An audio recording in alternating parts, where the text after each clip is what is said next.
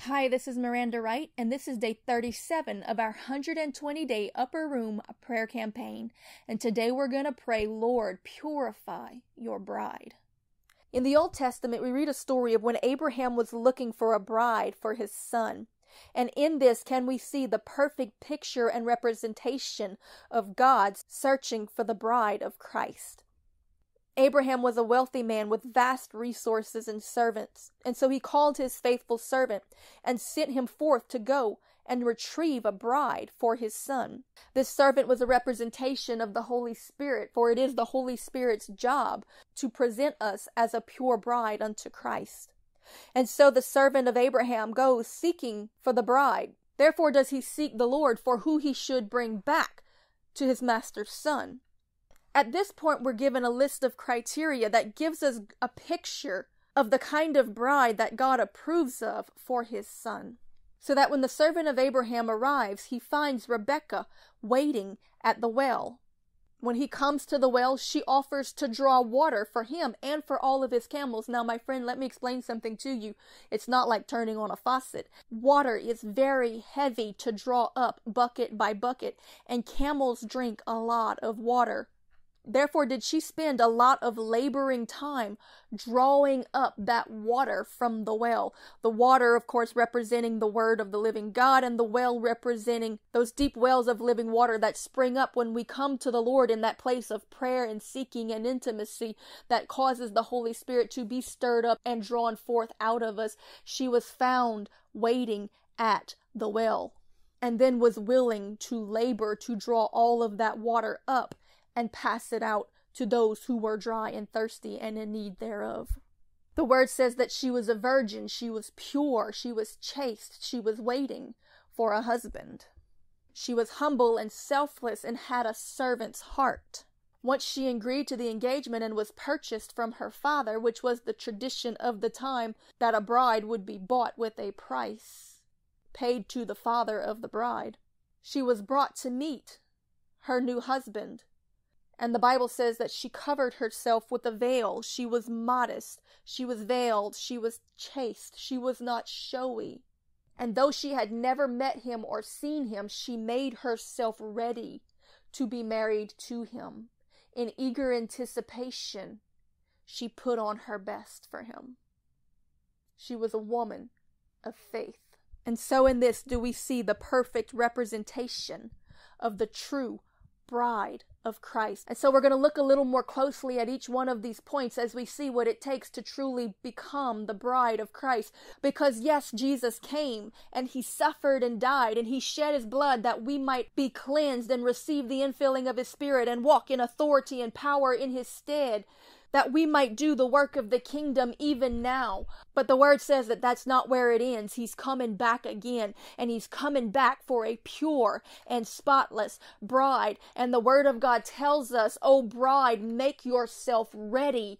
Be sure that you are ready when he returns, because you don't know when it will be." And so today we have to see what is required of the bride of Christ. The first trait that we see in Rebekah is that when Abraham's servant showed up, she was found waiting at the well. She was there drawing that water, tending to flocks, tending to others.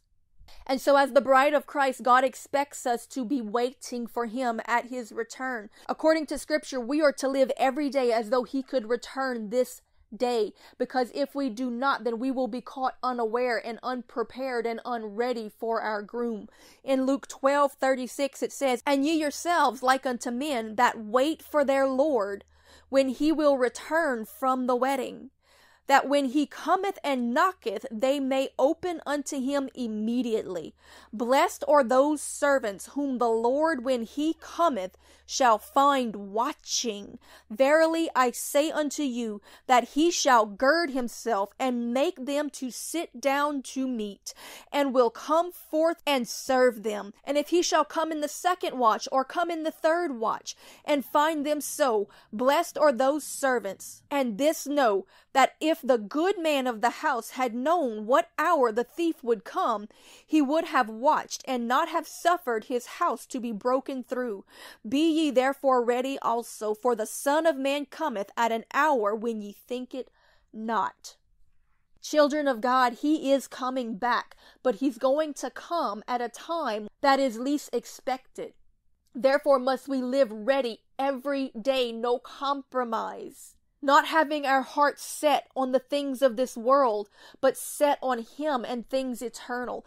Not trying to build for ourselves a place, a home in this world, but living with eager anticipation for the home that is being built for us in the world to come. We are not going to stay in this house, but we are going to be brought with our bridegroom to a house that he has prepared for us, a house not made by hands. He will carry his bride away unto the marriage supper of the Lamb, and we will reside with him forever if we are prepared at his coming. So my friend, make sure that when he comes, you are found waiting at the well. And of course, the well in scripture represents the place where the living waters reside deep within you, that Jesus said is the Holy Spirit. When we draw up the waters of that deep well, we are drawing up, stirring up the Holy Spirit. We are getting that word and revelation and having that communion with the Holy Spirit of the living God. We are spending that time with him. We are abiding, we are learning, we are growing, we are drawing it up and out and then ministering it unto others. Because when Rebecca drew that water up, it was to water the sheep, it was to water God's flock. Therefore, friend, when he returns, let him find you spending time seeking the Lord in prayer, that you might draw up the words of the Lord and the revelation of the Holy Spirit, that you might then administer it to others among the flock. Be found waiting at the well. We see this same principle laid out in Jesus' parable of the 10 virgins, in that there were 10 virgins that were waiting for the bridegroom to come. And recognize that these are virgins, they are pure, they are faithful, they are not adulterous. They belong in this wedding. And they all had oil lamps and a flame burning in each, but 5 were foolish and 5 were wise, in that 5 let their oil burn out. They didn't go out into the world and partake of the sins thereof. They didn't cheat. They weren't adulterous. They just let their fire go out.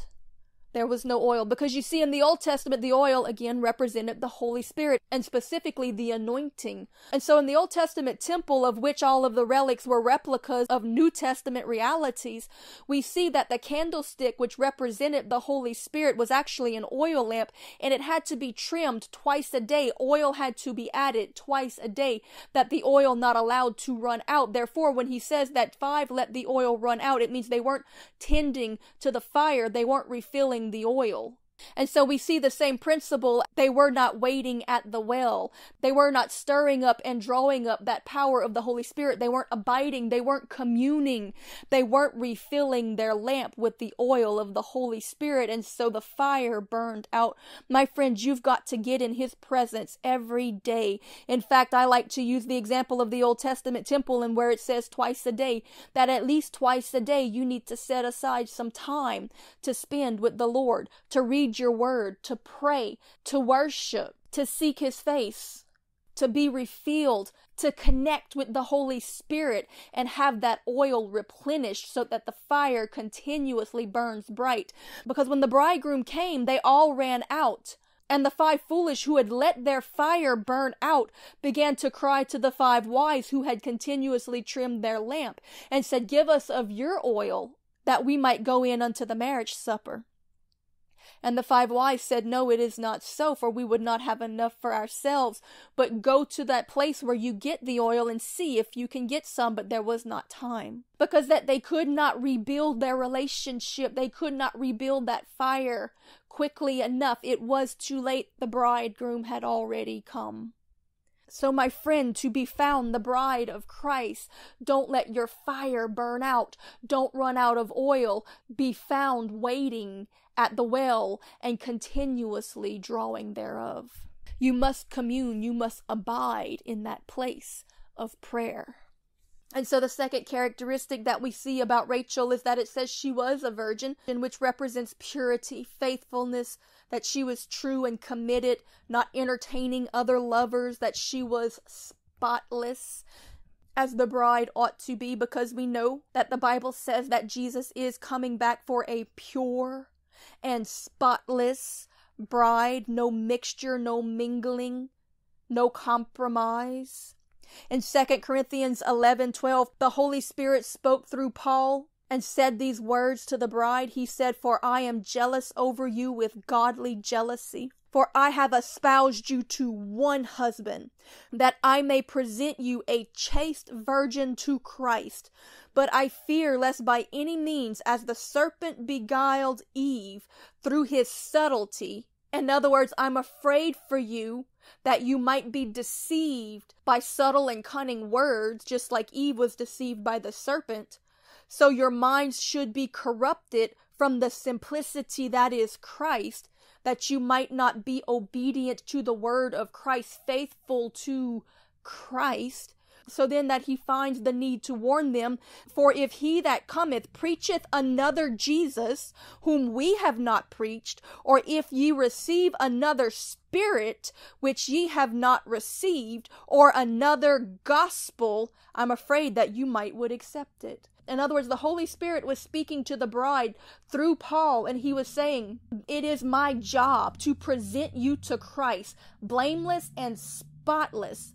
But there are those who will come in, and they will try to lure you away and cause you to lose your purity or faithfulness to Christ, causing you to cheat on him and have your garments spotted. And they will do it by preaching to you another Jesus that is not the same Jesus that we have taught you." My friend, there is a Jesus out in the world that is being preached that is not the Jesus of the Bible. That's why you have to learn how to seek the Lord for yourself. Open up the word and say, "Holy Spirit, teach me." It is your job to present me blameless and spotless before my Lord as a chaste and pure and faithful bride. And I am trusting you with my life to teach me the truth, because I want to be pure. I want to be white. I want to be found the bride of Christ.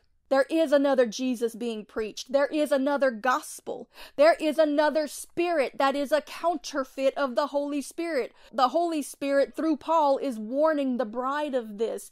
And he's saying it's subtle.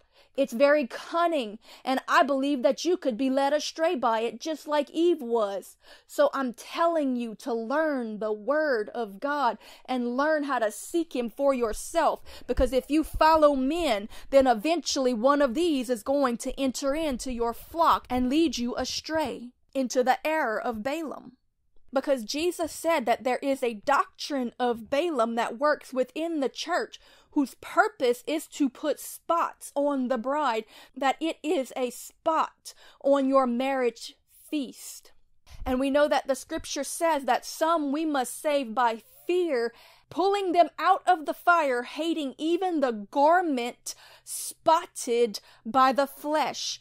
There are gospels that will claim to be the gospel of Jesus that are anything but, that will incite you to indulge your flesh, causing your garments to be spotted as you move out of right standing with God and obedience to his will and word. It will cause you not to abide and not be counted among the bride of Christ. Jesus gives us a parable of God being like a king who was putting on a marriage for his son. And so he sends his servant out to go out into the streets and invite all into the wedding who would come. Didn't matter their background, whether they were good or they were bad, they were all given an invitation. Yet once they came, there was a man who was there who did not have on a wedding garment. And when the king saw it, he said, "How dare you come in here without a wedding garment?" Now granted, all had been invited, but yet not all were chosen. In fact, this parable is where the verse comes from, that many are called, but few are chosen, because all had been called to the marriage supper of the Lamb, but not all were chosen to enter in, because this man came in without a wedding garment. Therefore, we're all given the invitation, but only those with wedding garments were allowed to come in. So what is this wedding garment? In Revelations 19 verse 7, we see exactly what it is when it says, "Let us be glad and rejoice and give honor to him, for the marriage of the Lamb is come, and his wife hath made herself ready, and to her was granted that she should be arrayed in fine linen, clean and white, and the fine linen is the righteousness of the saints. And he saith unto me, Write, Blessed are they which are called unto the marriage supper of the Lamb. And he saith unto me, These are the true sayings of God. Therefore the word of God makes it clear without any need for interpretation that the wedding garment is the righteousness of the saints. Therefore are many called unto the marriage supper. Everyone is called unto salvation, but only few are chosen to enter in, those who were clothed in righteousness. And again, righteousness is being in right standing with God, trusting by faith in the words that he had to say, because Jesus said that the words that I speak will judge you on judgment day, because that they have all come from God. What he said is right. We have to have faith in it, agree in it, believe it, live it, and preach it. And in that only will we be found in right standing with God, walking in righteousness, robed in righteousness, that we might enter into the marriage supper of the Lamb. But there are those who will preach another gospel and another Jesus, backed up by the power of another spirit, that will tell you that you don't have to walk in righteousness. You don't have to obey the word of God. You can have your garment spotted with sin and still get in. Do not believe it, my friend. The Holy Spirit himself, through Paul, warned you of it. The Holy Spirit's purpose is to make you holy, so that he can present you to Christ, a spotless bride. Anybody who claims to have the Spirit but is not holy, they have a spirit, but it's not the Holy Spirit. The Holy Spirit will influence you and empower you unto holiness. But beware, because there is another. There's another spirit. There's another gospel. There's another Jesus. And it's there to dirty the bride. Don't be seduced, church. Spend time with the real Holy Spirit and open the Word of God, that it might wash you and make you white and ready to be counted among the bride.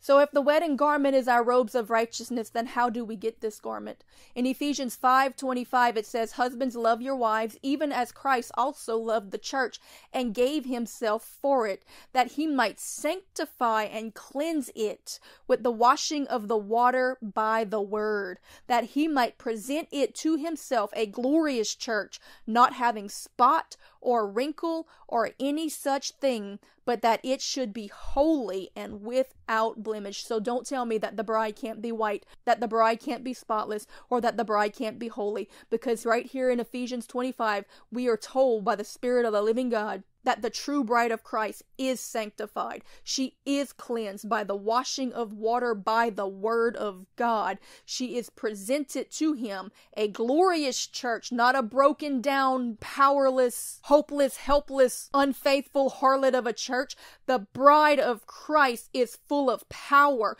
She has no spot and no wrinkle. She is holy and without blemish. This is the church that is presented to Christ. Do you know why Christ has not come yet? Because this is not the church that's waiting for him.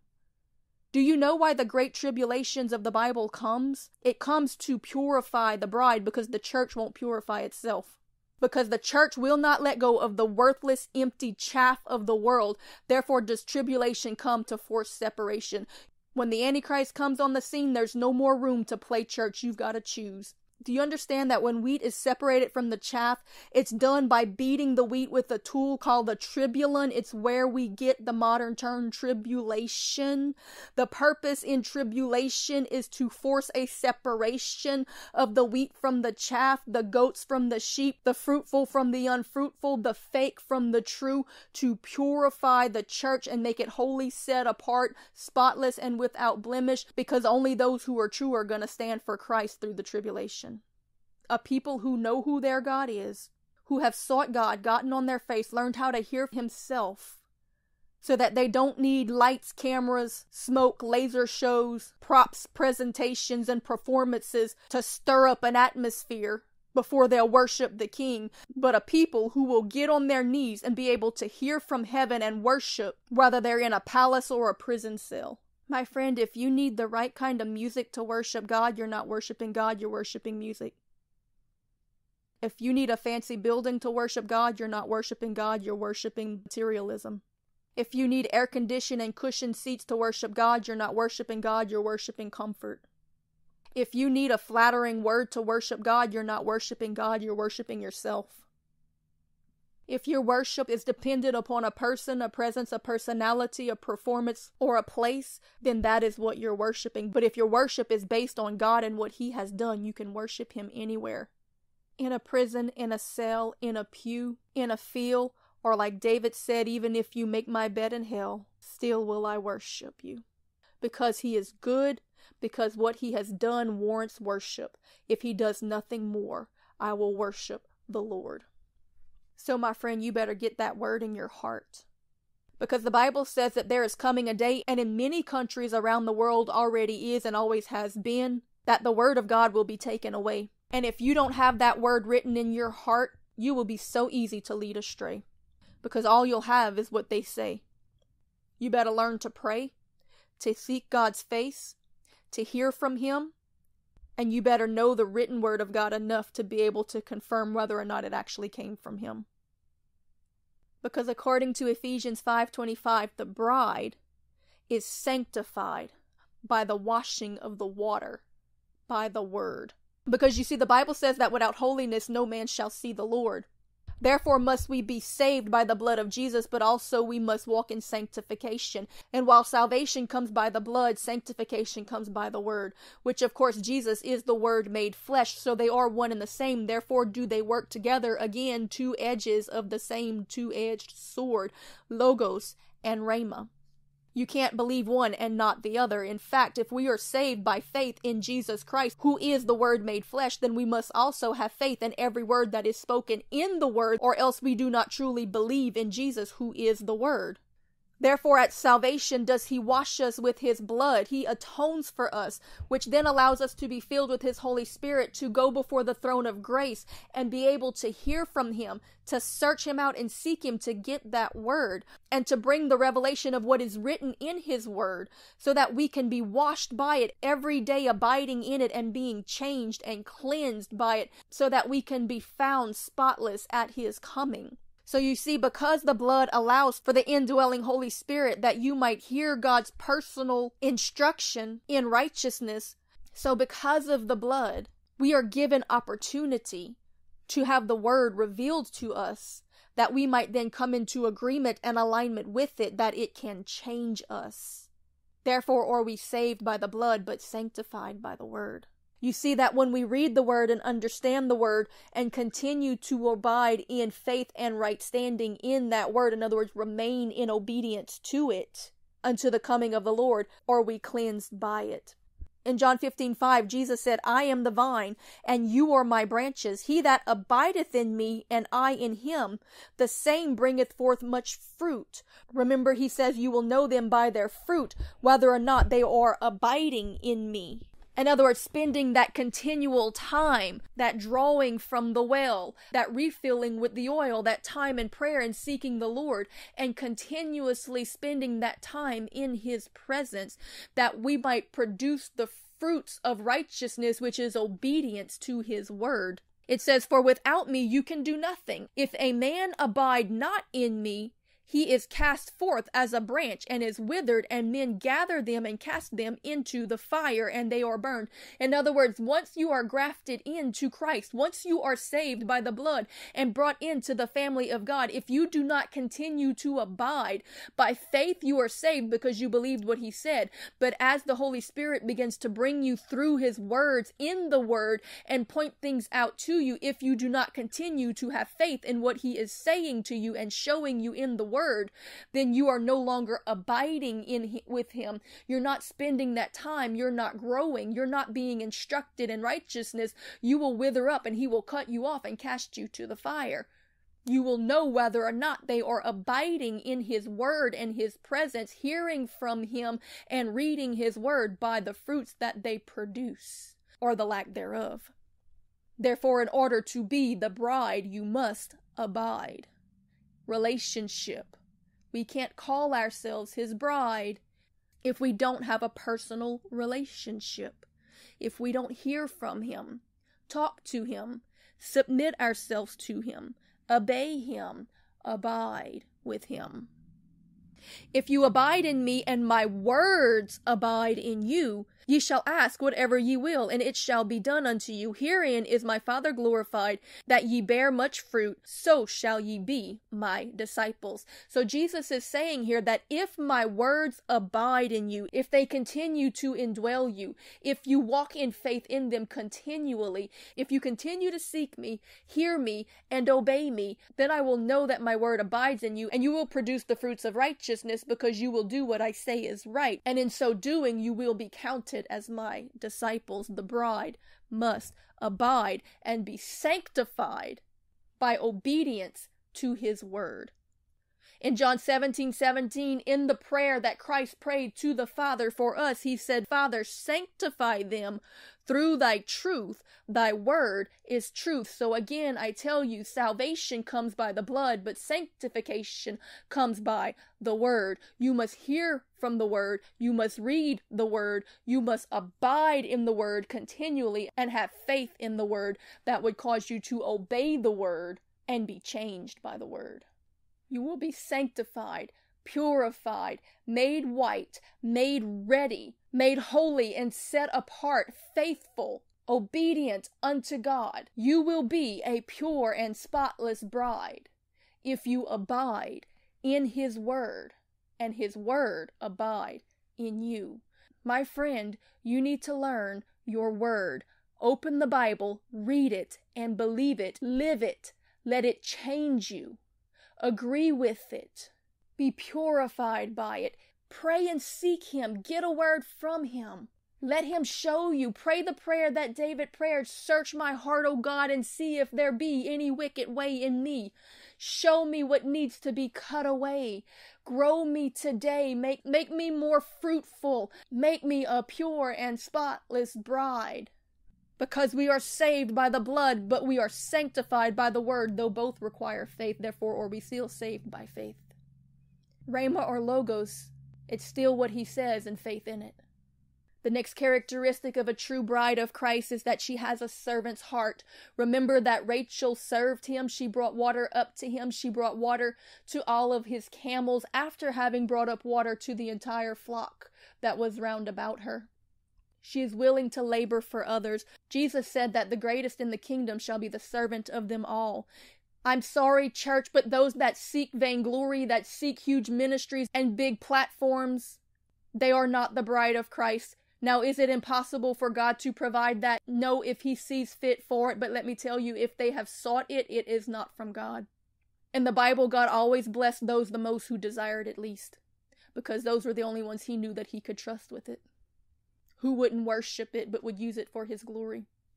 In fact, when we read the story of the Tower of Babel, and we see that Nimrod was building this tower up to the heavens, and we've always heard as children that it's because he wanted to be in heaven like God. No, that wasn't the case at all. It was in pride and arrogance. He was trying to put himself in the place of God to be worshipped as God, because you see the original word there that was translated into tower was Migdal, which literally translates to elevated pulpit.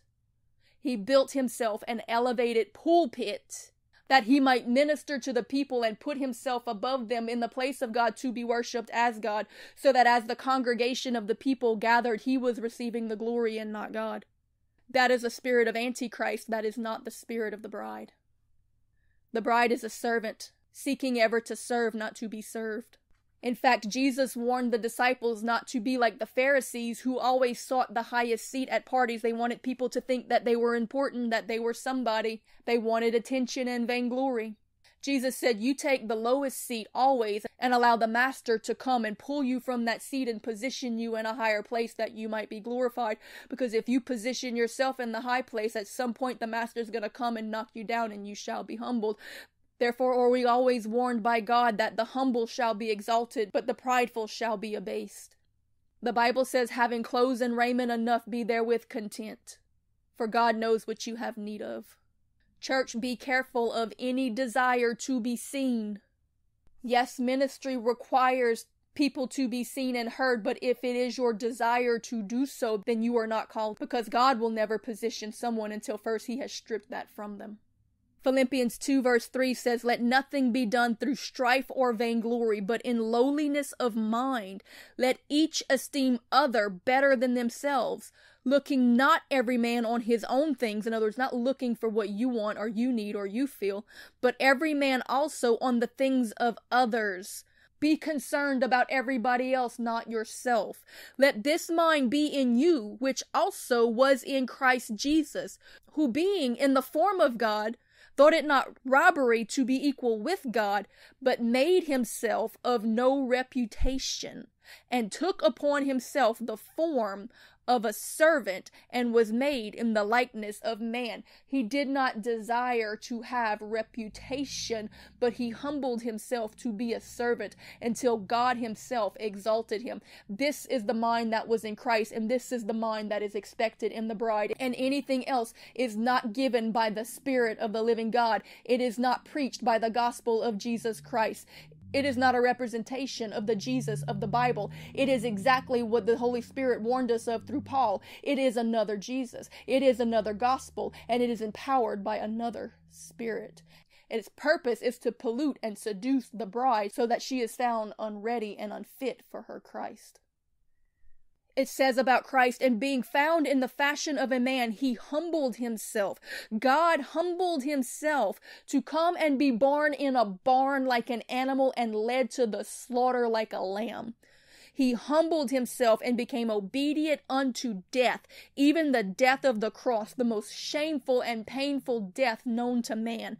Wherefore God also hath highly exalted him, and given him a name which is above every name, that at the name of Jesus every knee should bow, of things in heaven, and of things in earth, and of things under the earth, and that every tongue should confess that Jesus Christ is Lord, to the glory of God the Father.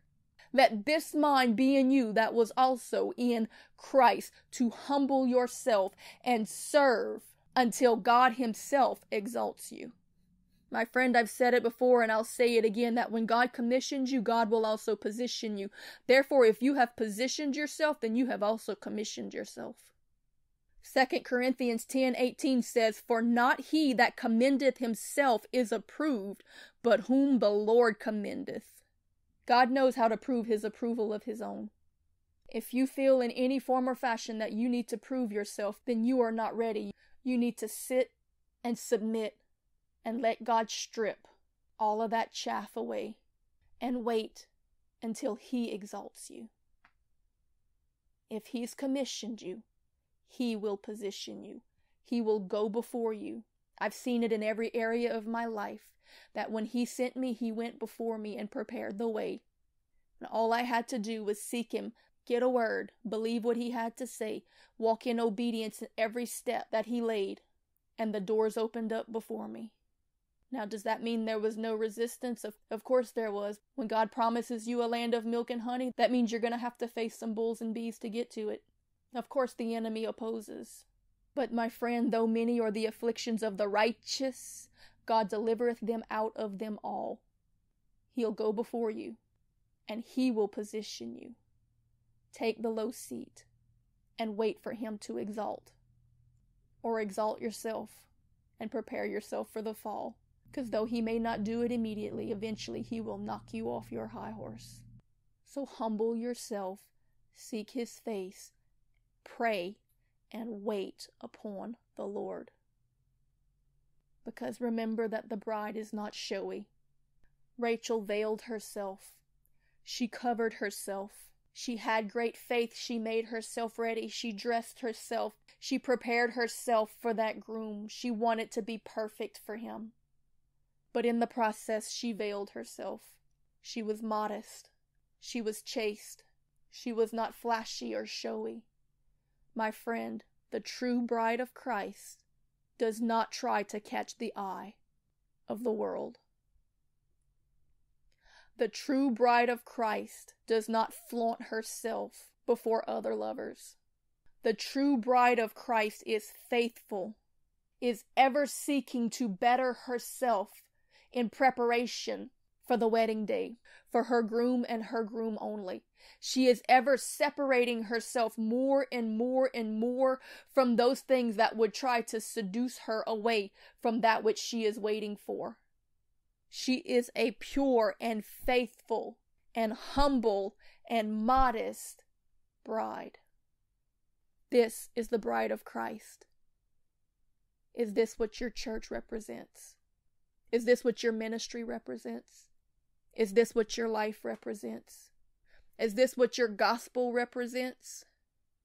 Is this what the Spirit that is leading you pushes you to?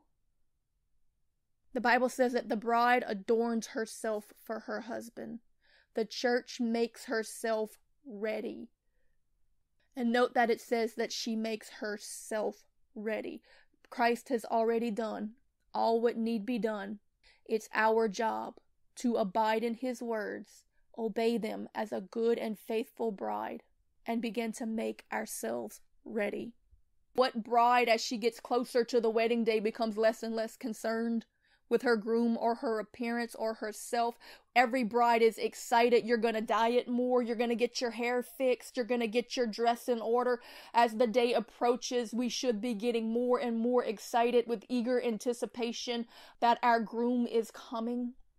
You see, we have to understand the culture of the time and the way that a Jewish wedding worked in order to understand why God used the wedding analogy so much. Because you see, what would happen is that when a groom and a bride became engaged or betrothed, the groom would often go to the bride's house and they would have a supper, a celebration, and then they would pass a cup around, and the bride and the groom would drink from the same cup as a covenant. The drinking of the cup was what we would consider like the signing of a contract.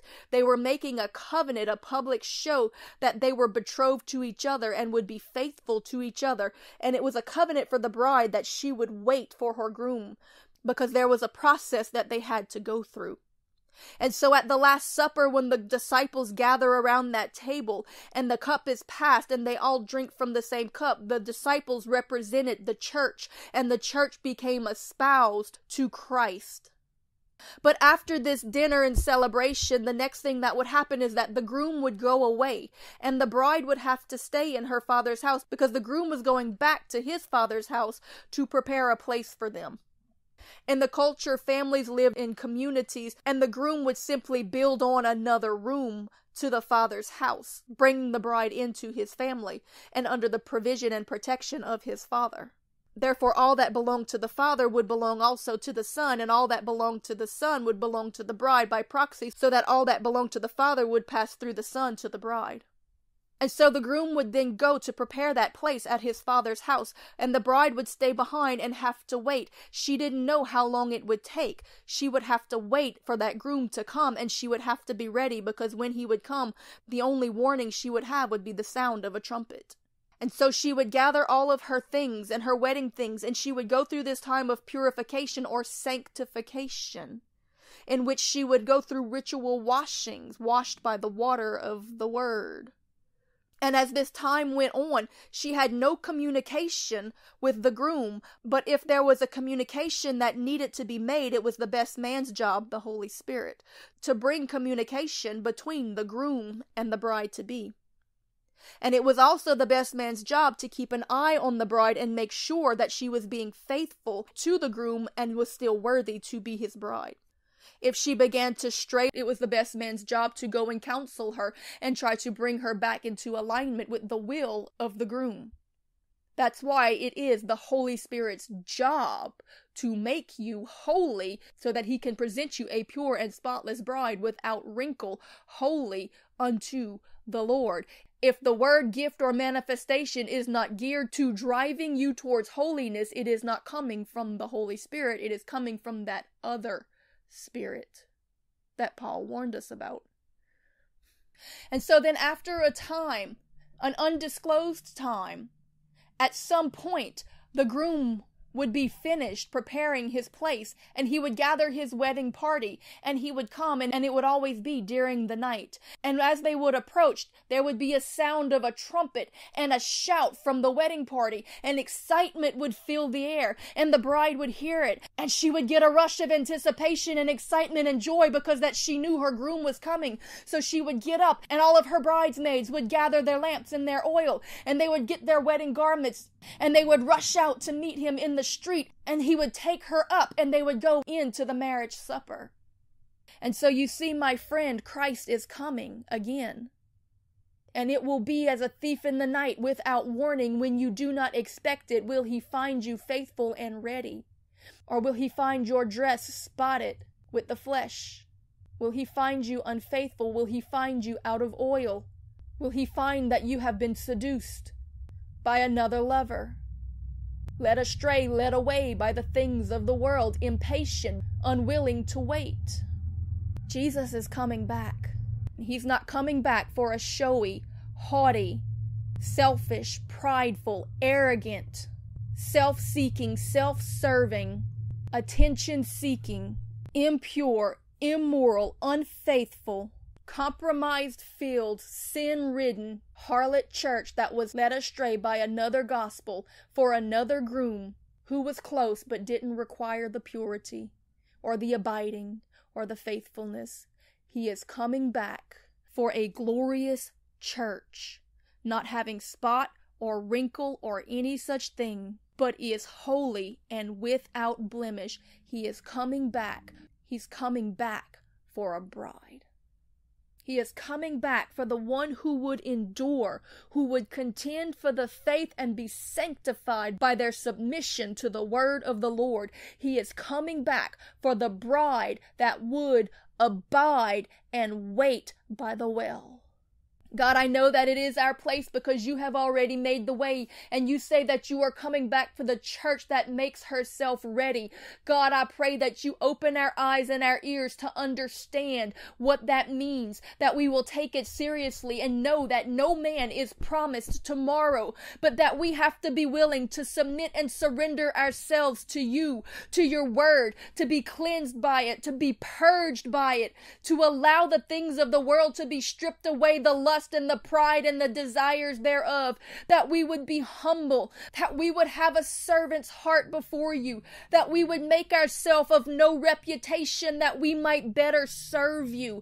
God, I give you praise that you are who you are and that you are coming back for a bride that is pure. God, we worship you in the beauty of your holiness because you are holy, because you are God and God is holy. Therefore, God, we surrender to your Holy Spirit. Let it pierce our hearts and sanctify us, God, that it might speak to us and reveal to us the truth of your word, that we could surrender to it. God, we commit to submit, to abide daily, and to hear your words, and to come into alignment and agreement with it, that we might be changed and purified by it. God, we trust you and we love you and we thank you for your patience and your mercy, that you still stand at the door and knock, that you tarry because that you know that we are not ready, that the church is anything but a bride to you, God, but that it should be. We pray for the bride, God. We cry out for the bride. We cry out for mercy. We cry out for cleansing. We cry out for repentance. Oh God, do whatever it is you've got to do to begin to strip away the lies, to tear down the compromise, to expose that other gospel and that other Jesus and that other spirit that the Holy Spirit warned us of through Paul. Holy Spirit, we're crying out to you. It is your job to prepare us for the groom, and we ask that you do what you need to do. Come and talk to us, teach us, instruct us, strip us, tell us what it is that we need to know. Help us to grow and to be made more pure every day, to never think that we're okay or that we've already made it, but that we need to press on and press through until we get to you, because you're not coming back for us the way way we are, and you're not satisfied with the way we were, but you want a people who will continually contend, who will press forward and make themselves ready. You want a bride that has eager anticipation and loves you enough to move in dedication, to get our dress ready, to get our hair ready, to get ourselves ready, to ever improve ourselves as we wait for you, because that you have given us the tools by your Holy Spirit to do so. God, we surrender to be a people who will be found waiting at the well, who will not let the fire go out, but we'll stir it up every day. We will draw it up. We will abide. We will seek you. We will lay down our pride and stop thinking that we know what to do, but we will cry out to you and say, Lord, speak. Speak to me. Give me instruction. Give me direction. Give me correction where it is needed, because God, I submit to your leading, and I thank you that you were willing to bleed and pour out your very life, that I might have the opportunity to become your bride, because many are called, but few are chosen. Everyone is given the opportunity, but only those who robe themselves in righteousness will be allowed to enter in. Oh God, there are so many that are spotted with sin that think they're gonna be accepted. They've been lied to. They've been deceived. They've been seduced by what their flesh wanted to believe. There's been another spirit, and they were eager to hear it. But I pray by the Spirit of the living God today that the spell be broken, that the lies be cast down, that the vain imaginations be broken down, and that the word of the living God come alive and pierce the heart like an arrow, that God might have a pure and spotless bride. Oh God, I pray that we be jealous for you like you're jealous for us. Raise up the Phineases who would have a zealous indignation for those who come to seduce us away from our husbandmen.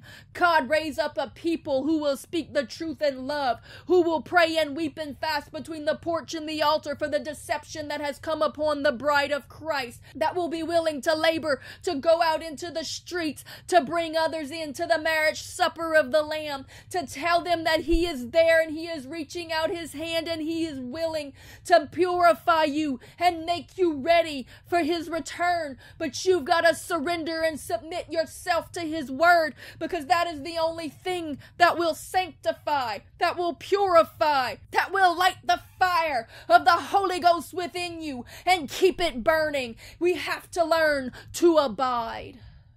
God, I pray for a people who will endure, because your word says that he who endures till the end shall be saved. Not he who starts and quits. Not he who believes then rejects. Not just him who believes you so he can get out of Egypt, but he who believes you in the wilderness so that he can get into promise. God, I pray for the heart of a servant. I pray against that spirit of materialism that turns the bride into a prostitute. God, I pray exposure on that other spirit that claims to be the Holy Spirit, but all it's doing is causing people to seek after gifts than the giver of gifts. And if all they're coming to you for is for what they can get out of you, then they are not the bride, they are a prostitute. They are no better than Gomer. Oh God, make the people see how much they break your heart when they are not faithful to their God, who has given all that he might purchase them and bring them into his Father's house, that everything that belongs to his Father might be hers. But she squanders it. She doesn't appreciate it. She doesn't appropriate it. She keeps running back to other lovers who won't cover her. They won't protect her. They won't provide for her. They will turn on her and devour her. Oh God, if the church could only see what I see. This counterfeit Christianity is gonna leave them so empty. It's chaff. It's vanity. It's not the bride of Christ. The Holy Spirit will teach you how to be the bride of Christ, but you've got to surrender, submit, and abide. Seek him. Sit with him every day and say, I'm willing to learn. What do you want to teach me today? What do you want to show me? What do you want to strip away? What do I need to lose? What do I need to improve? I want to be made better because that I love you. I believe you, and I want to be found ready to receive you. Oh God, teach us how to abide and be a purified bride. No compromise, no spots, no excuses, no other lovers, a heart undivided. God, in that place of abiding, give us the instruction that we need as we draw up those deep waters to go out and feed the flocks, to be willing to serve others, to serve the Holy Spirit, that he would find us at the well. Because you see, my friend, when the servant of Abraham came and Rachel was willing to draw up water for him, she said, let me draw up water for you and for all of your camels. Let us be willing to serve the Holy Spirit without desire for reward or attention, but simply because we have a servant's heart. Let me draw up water for you and for all of your camels. Even after that I have drawn it up for myself and for mine, and I'm weary and worn out, still will I labor, still will I serve you, not because I have to, but because I want to, because I have a servant's heart, because that's the kind of bride that God wants for his son. He deserves the best, and we may not have much to offer, but we need to be willing to offer our best. Every last breath for your glory, Lord. I want to be found a bride. God, there is no excuse. You've made a way. You've given us the truth. So today we humble to it. We will pick up the word and use it to be made white. And as any true bride must, we commit to submit and abide.